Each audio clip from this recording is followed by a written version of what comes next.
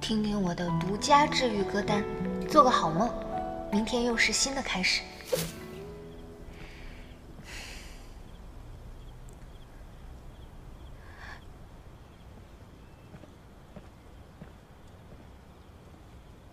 成哥，你跟他和好了？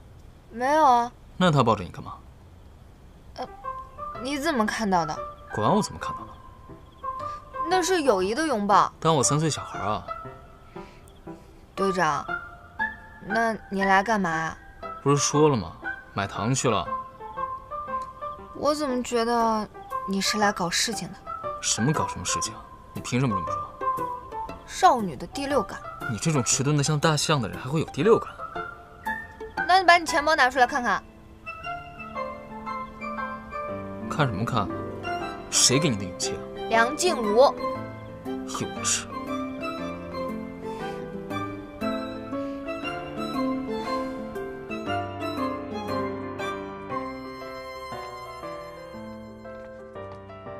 哎，怎么是你俩一起回来的？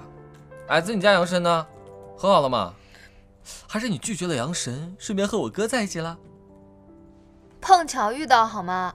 简阳走了，和好个鬼！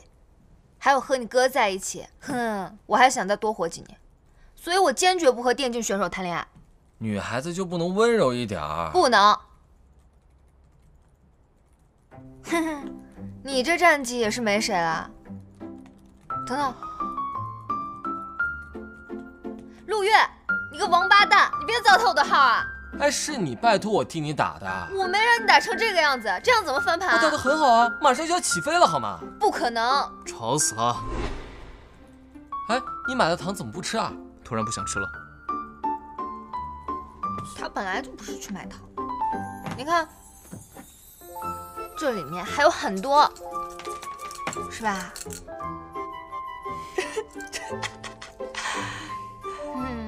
怎么？我在基地待久了，想出去散步不行？呼吸新鲜空气，有利于缓解病情。我信了。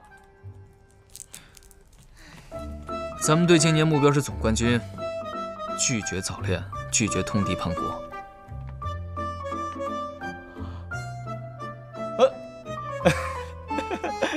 行吧。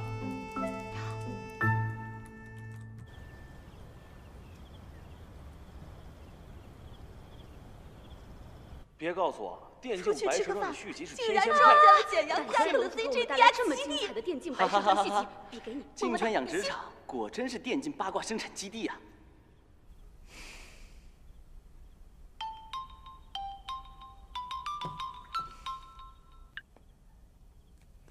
喂，你跟简阳怎么样了？还能怎么样？就把他从黑名单里拉出来了，然后就让他走了呗。还算你有良心。等等，今天成哥来的事儿，如果我没猜错的话，是不是你通风报信的？果然是好姐妹啊，一猜就中。我今天报的这波信，我可是感受到了成哥对你的特别啊。不存在。那你倒是解释一下，你和成哥到底是怎么回事？还有他那一波迷之床上宣言又是怎么回事？哪怕就是开玩笑，这太……你是不知道啊，现在微博和专组都狠狠地带了一波你们的节奏，现在他又这样。我都跟你说过了，他偶尔会说骚话。那你怎么解释今天他阻止你和简安和好啊？大概是真的不想让我因为恋爱这种事情分心吧。话说我们战队好像也没有谁有女朋友。我隔着屏幕就嗅到了虚伪。你真觉得陆思成这么做只是为了队伍成绩吗？够了，姐妹，我们不约，你可别给我洗脑了。我们战队小哥哥谁不是女粉一大堆？成哥更是，要一车一车拉才拉得完吧。而且他人又长得帅，家境又好，如果喜欢我的话，可能是被我下蛊了。你真的挺好的，你干嘛这么自卑啊？我怎么觉得你这么一本正经的安慰我，我更想把你拉黑啊？本女王这么身高貌美气质佳，你竟然要拉黑本女王？那也不妨碍阿毛他爹是个智障。说得对，那就当做我这辈子做好事积攒人品了。下辈子，要是我老公能够帅过年轻时候的小李子，都是我这辈子积攒的福气。好啦，先不说了，我有点困了。好，晚安。晚安。